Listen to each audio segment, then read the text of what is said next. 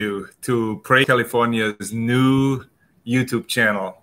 It's exciting to finally be able to go live and pray together with you. My name is Wolfgang Kovacek. I'm one of the board members of Pray California.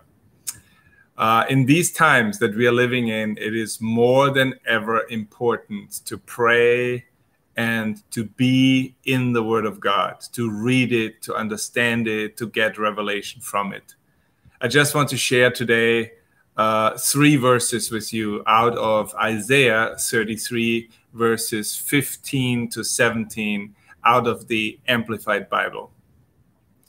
He who walks righteously and speaks with integrity, who rejects gain from fraud and from oppression, who shakes his hand free from the taking of bribes, who stops his ears from hearing about bloodshed, and shuts his eyes to avoid looking upon evil.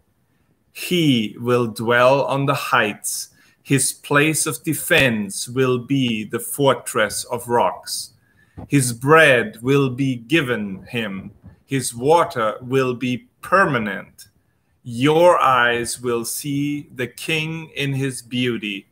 They will see a far distant land. In this beautiful scripture out of the Amplified Bible, it clearly tells us that there are some rules and regulations, and if we abide by them, then there is a reward for that. And I do think that we should be aware of this. And with this, I want to leave you until next time.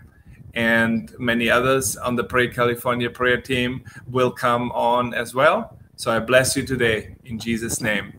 Amen.